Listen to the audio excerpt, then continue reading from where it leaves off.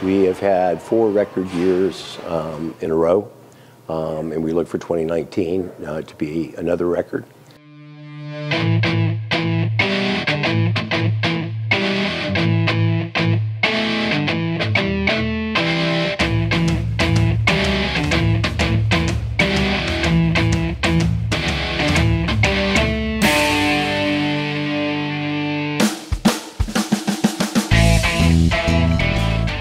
Back in the 8 years ago when the CEP was formed, we were very, very fortunate to be in a position where the company was growing.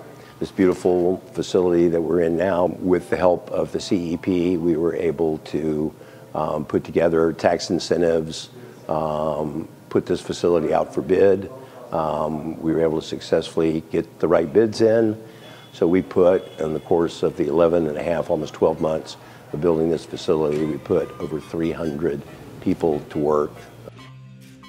We refer to ourselves as Team Cone. We have spent hours and days and weeks and months building what we believe is one of the best cultures, one of the best places to work. We value our teammates. We have almost 300 employees. I love it, actually. It's a fast-paced, moving job. You know, it's never like you gotta wait on something. It's just get and go, get and go. It's all teamwork, because whether one person makes a mistake, we all get to fall for it, because we're all a unit at the end of the month.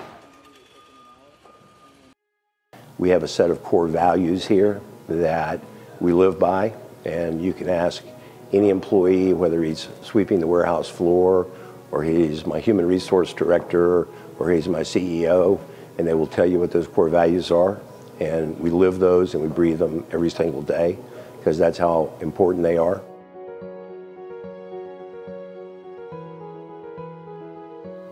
My family and I moved here in 1985. And when I started, I had 24 employees and 3 trucks. And the company has grown exponentially over the course of the last 35 years. And this community has been so good to me.